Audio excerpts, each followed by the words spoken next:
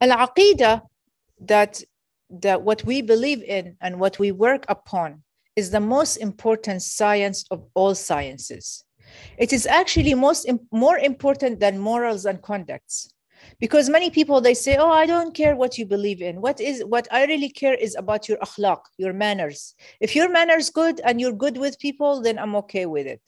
But for Allah subhanahu wa ta'ala, a lot of people are good. You know, those celebrities, they donate millions of dollars for charity organizations, but they don't believe in Allah. Most of them are atheists, right? For us, it's not us to judge them, but Allah only judge them, right? What is important for us to learn is the science of knowing Allah subhanahu wa ta'ala. And if we are working upon Islam the right way, then we will have the best morals and conducts, because nothing comes bad from Allah subhanahu wa ta'ala. Everything comes from Allah is good. And we're going to talk about this when I talk about qadar, about the final destiny with Allah subhanahu wa ta'ala. It is even more important than salah and worship, because aqidah, if you are standing in salah and you don't believe in Allah, then what's the use? There are so many people, you know, they feel that they are obligated to stand in the prayer and just show people that they are praying, but inside their heart, they don't pray. They don't really believe in anything. They don't pray. So may Allah subhanahu wa ta'ala protect us, right? May Allah subhanahu wa ta'ala give us that iman and faith, and that what we believe in, we act upon. We ask Allah subhanahu wa ta'ala for sincerity in everything that we do. Ameen. Now, the last thing is Tawheed. Tawheed, it means monotheism. It means to believe in one God alone, Allah, and not to worship any other God. Tawheed is the foundation of Islam. And we all know that there are 5 pillars of Islam. And the first one is shahadatin, to bear witness that there is no God but Allah, and to bear witness that Muhammad is the messenger of Allah. And in that Tawheed, there are 6 beliefs. And I'm going to be explaining that in next lectures, inshallah, when I talk about the 6 beliefs. It's to believe in that there is only one God, Allah, and He is only worthy to be worshipped. To believe in the angels, to believe in the books, to believe in the prophets, to believe in the day of judgment, and to believe in the final destiny. Those are the 6 beliefs. Now, when I say that Tawheed does not mean only to believe in one God, but you have to show that action, you know, also in your deeds. You know, for example, everything that you do has to show Tawheed.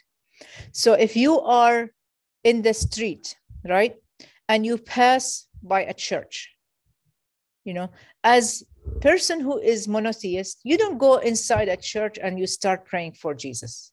That is not considered Tawheed. That becomes polytheism, shirk. And Allah subhanahu wa ta'ala does not accept shirk. If someone, for example, do something good, but they start feeling arrogant about it, what they do is they love themselves more than Allah subhanahu wa ta'ala, right? They see themselves, they are better than other people. So they start worshiping themselves. That's shirk. That's considered shirk, like polytheism. Now, there is shirk akbar and shirk asghar. These little things, you know, that comes to our heart, it can actually, the shaitan can try to make it bigger and bigger and bigger until he actually pushes us outside of Islam. So we have to be very careful about these things. We want our kids to be in the best schools, and we want them to study. We want them to go to university and be doctors and engineers. But we don't care about if they read Quran. We don't care if they are wearing a hijab. We don't care if they are praying. We don't care if they really understand Islam or not. Then what's your use? Where's your Tawheed in here? Where is your practical faith that is on earth? You know, you are the one who is teaching your kids to become good Muslims, subhanallah. And the Prophet ﷺ, he said, you know, everyone is born on the fitra. Fitra means the innate. Everyone has this little thing that knows that there is only one God. And I think the most people that understand that are the reverts. They know that before they became Muslim, that there was something missing in their heart. And they were yearning. And I'm telling you from my own experience, because I was also Christian and became Muslim, right? I was yearning to know the truth. I was yearning to go and know God, the true God, Allah subhanahu wa ta'ala. And once I knew Allah in Islam, it's kind of aligned with my fitrah, with what I already have, the innate, that I have this good feeling about it, that yes, there is only one God, Allah, right? And this fitrah is born with that person, right? But then subhanallah, the parents, what they do, yuhawidana, that means they make this child to become a Jew, أو ينصرانه, or they make him become a Christian, أو يمجسانه. Yumajjisana means like to make them as a fire worshippers, or also in our modern context, they became atheists or other religions, right?